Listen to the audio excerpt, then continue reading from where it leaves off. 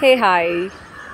How do we respond to when we receive appreciations? Like, for example, I met someone just during this walk, and I kind of appreciated for their work, and they were not in a position to receive the appreciation because usually it's a normal human tendency that we wish to get appreciated or recognized. But when we give an appreciation to someone, how a person perceives it.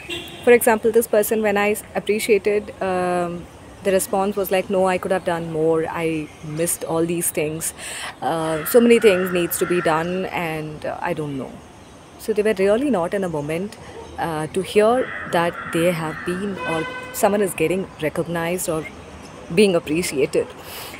Why do we do this?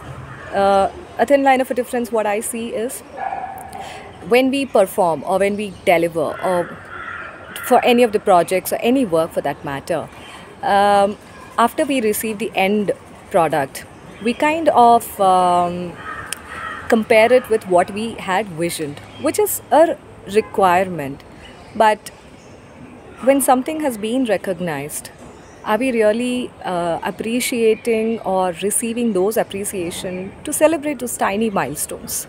We speak about milestones, but do we really stop and celebrate and then move on to what we want to do? Or we just react instead of responding that no, this is not this. So someone who comes and appreciates would be really wondering, you're not sure of yourself. These are the kind of questions that would come. How would you perceive? Has this happened with you? It has happened with me too. But when I started realizing how I have been responding to, I kind of paused, I reflected, and here I am sharing my bit of an experience, I would say.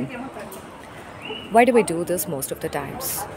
It happens anywhere, in a project or in a school or in an organization or in the personal space also. So how would you respond when you're going to be appreciated? I would love to hear that. See you then. Bye bye.